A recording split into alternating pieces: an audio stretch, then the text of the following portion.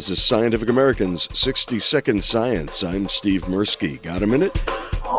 This year's Nobel Prize in Chemistry is about the world's smallest machines. Göran Hansson, Secretary General of the Royal Swedish Academy of Sciences, earlier this morning. The Royal Swedish Academy of Sciences has decided to award the 2016 Nobel Prize in Chemistry jointly to Jean-Pierre Sauvage, Sir James Fraser Stoddart, and Bernard L. Feringa for the design and synthesis of molecular machines. Sauvage was born in Paris and is now an emeritus professor at the University of Strasbourg.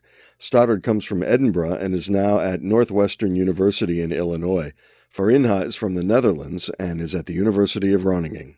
Following the announcement, Feringa called in and explained some of the potential applications for the microscopic machines. First of all, let me say I feel a little bit like the Wright brothers, who were flying 100 years ago for the first time. And then people were saying, why do we need a flying machine? And now we have a Boeing 747 and an Airbus.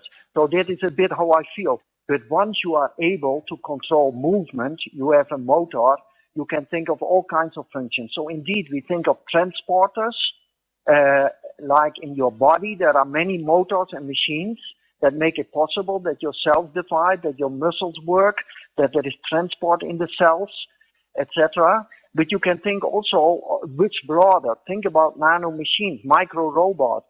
Think about tiny robots that the doctor in the future will inject in your blood veins and that go to search for a cancer cell or are going to deliver a drug, for instance. But also smart materials, for instance, materials that can adapt, change, depending on an external signal, just like our body functions. That is the kind of functions you can think of. Thanks for the minute. For Scientific American's 60-Second Science, I'm Steve Mirsky.